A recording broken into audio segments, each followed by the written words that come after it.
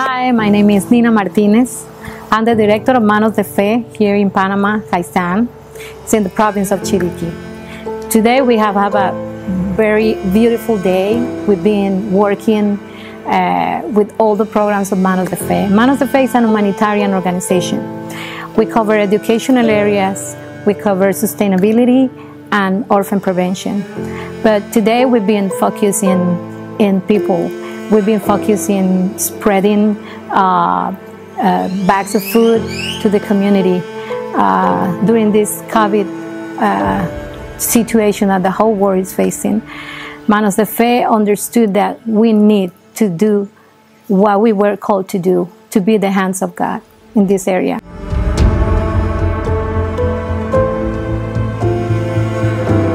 This is the house of Gustavo. Gustavo was infected with the virus. He was in the hospital. At the beginning, when we knew about this case in the community, we tried to make contact with him, so I contacted him by text, and I let him know that if he needed some help, because he was staying in his house. He was in quarantine in his house. So his mom, who is 60 years old, was taking care of him. So he said he couldn't take care of his family, his wife, and his kids. So we were supporting him during the crisis. He is okay now. Hola. Hola. ¿Cómo estás? Bien. ¿Cómo te sientes? Bien. ¿La familia? Todo bien, gracias a Dios. ¿Tu esposa? Por ahí está. ¿Sí? Hola, bebé. Hey, saludo, que no hemos podido saludarnos. No. ¿Todo bien? ¿Cómo te sientes? Bien, gracias a Dios. ¿Sí? Sí. Empezando de nuevo. Y ya, gracias a Dios, acá con la familia. When all the lockdown happened, I knew that there was a case in the area where Manos de Fe is located. I immediately knew that the stigma of being infected by the virus was stronger than the very same virus. And I said, this is not possible. We need to do something. So I started praying with them in the middle of the street because we had to respect the distance. His mother was there and she was crying. And she said, I cannot go out. I cannot go to the grocery store because they don't want to accept me. And I felt so bad. I wanted to cry, but I said, this is not the moment. It was the first time that I felt so bad that I couldn't give a hug to somebody because I knew they were needing that. I knew that that was my commitment in that moment. That God was telling me, I call you to do this. I call Manos de Fe to do this. This is what I want you to do. Be my hands here. Since he got sick, we've been visiting him and giving him supplies and food, and his mother, also his wife and his kids. And we also gave them a Bible. They didn't have a Bible. And one day he texted me and says, do you have a Bible for me? And I said, yes, of course.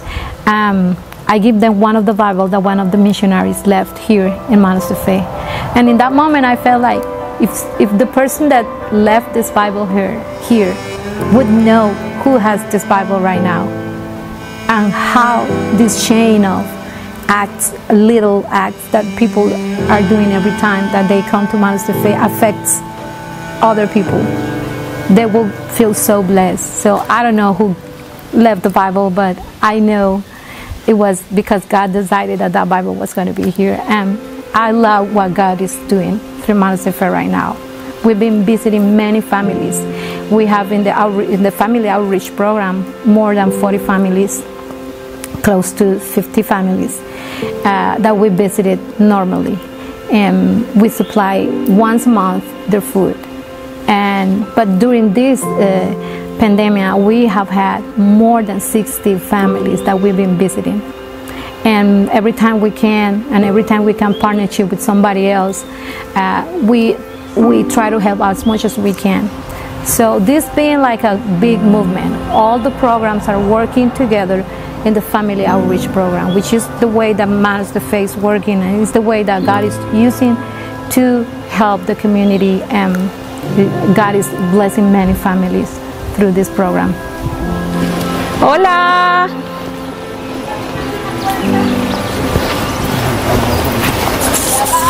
¿Qué tal? ¿Cómo están? ¿Cómo ha estado? Oiga, bien, gracias a Dios. De codito.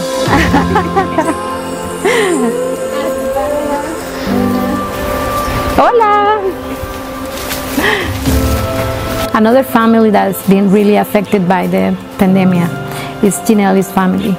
She's a little 9-year-old girl with paralysis, and her mother, which is normally going once a month to David to receive her medication and to buy the special meal that she is drinking, couldn't go during this month.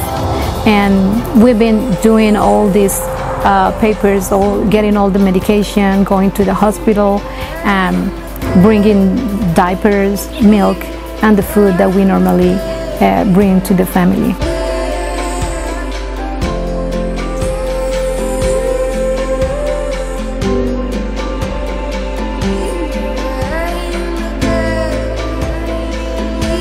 Ginelli has paralysis, cerebral paralysis, yeah. So she's 9 years old, and she needs a special cares, very special cares and very special medication. So we're trying to support her with that. So Lynette has 2 sets of twins and another daughter and Ginelli's. So she's a very hard worker woman, and we have been trying to support her. We did this, we helped her building the house. Bueno, de mi parte muy agradecida con todos, porque era un sueño tenerle un cuarto especial para mi niño, y la cual es todo para mí. Agradecida con ustedes pues por el gesto que han hecho con todos nosotros, porque bueno, Dios es grande y Dios sabe por qué hace las cosas. Y bueno, aquí tranquila y feliz de tener mis hijos a mi lado y ver que hay siempre personas que en verdad se preocupan por los demás, que pues somos personas pues que realmente necesitamos una ayuda. Ginelli's is very special for us. She used to live in a very tiny house, and it was always very hard. Her mother is a very hard worker woman. Her father is a man that is also working, but her treatment is so expensive that they couldn't cover it all. So we try to support her. We partnership with the community, and we got all the material to build the house. So our people that work in the farm of Manos and the maintenance guys and some people in the community, all of us, and a mission team from North Carolina, they came and we all went to the house and we rebuilt the whole house. And it was an amazing team, because when they saw their new house and the little girl with a new room with a very fresh area, and that was like a dream for that family. For us, it's like a dream also, because when you can help somebody, when you are the answer of a prayer, it is amazing. It is really amazing. The feeling of being the answer of a prayer is something, nothing compares with that.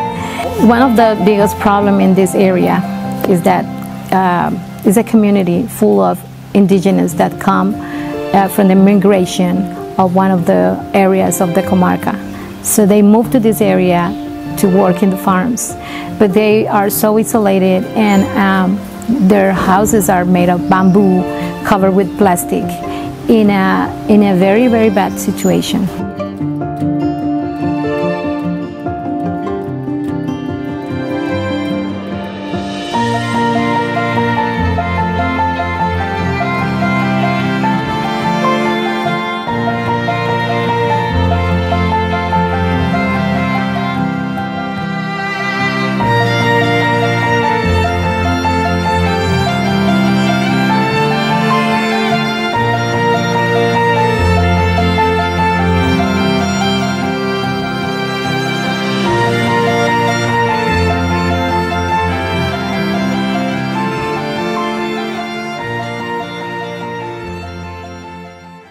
Their main need is a roof and food, and they live day by day. Sometimes they are just waiting for Manos to come with a bag of food, and they are waiting for that. Their kids going to school because we supply the uniform We supply all the things that they need to go to choose, uniforms, the backpack, everything.